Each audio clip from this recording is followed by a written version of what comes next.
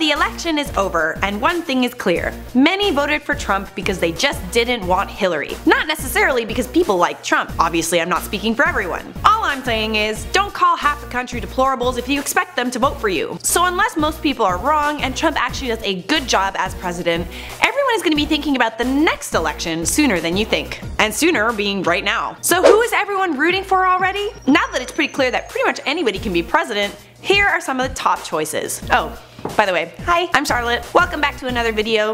If this is your first time here, this is InformOverload. We talk about the news. Don't forget we respond to users' comments at the end of our videos. I think we all need a break from talking about the candidates of this election, so let's talk about the next one. Obviously this video is just for fun and it's just hypothetical, so let's relax in the comments a little bit, okay? So according to the internets, there is one very clear choice, and that choice is Michelle Obama. After Trump was elected, the hashtag Michelle2020 began trending on Twitter. Many wanted their first woman president, but I think many more did not think Hillary was the right woman for the job. First of all, Michelle Obama is classy as she is one of the most beloved political figures in recent history. It would be very nice to have a president that everybody loved, wouldn't it? Well, maybe not everybody. The problem with this choice is, Michelle has no agenda, and she's repeatedly said that she will never run for office. According to her husband, the President of the United States, Michelle does not have the patience or the inclination to actually be a candidate herself. Alright then, now that that's out of the way, what about Yeezy? I know a lot of people are talking about Kanye West being president, but like, are we actually serious?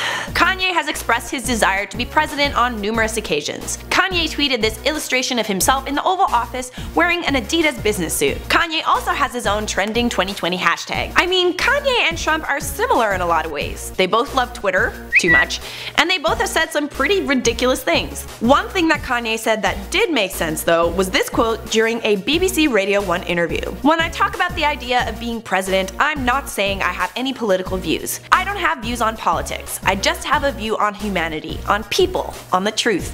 If there's anything that I can do with my time and my day to somehow make a difference while I'm alive, I'm going to try to do it." Well, Kanye, I think that if you want to make a positive difference, why shouldn't you run for prez? By the way, if you ever see this, can I have those Yeezys, you know, the beige ones? Thanks.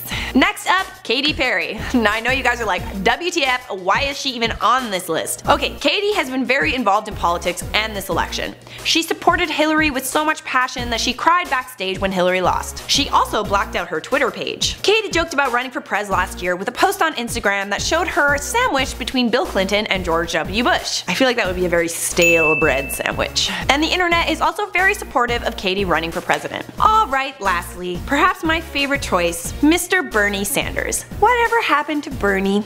Good old Bernie. Many are saying that he actually probably could have beat Trump, but reports are saying that the Democratic nomination was stolen for him and that the convention was rigged, including Trump himself. Trump himself said this. Mr. Sanders was for closing the inequality gap, creating free healthcare and education, a living wage, taking on racial inequality, and fair immigration policies. Sounds friggin' awesome. I think he would have been a great president. But his campaign was completely the opposite from Trump's, so whether or not he would have won over the country, we'll never know, unless he runs in 2020. Sadly, good old Bernie will be 78 by the next election, so running for prez again is probably going to be pretty unlikely. So guys, which was your favorite? Who do you think is right for your country? Obviously, again, this video is just for fun, so let's keep the comments lighthearted, shall we? Speaking of which, it's comment time. Jerry Vasquez said, "Can you act slutty at the next video?" Hello, welcome to my name is Charlotte and thanks so much for watching.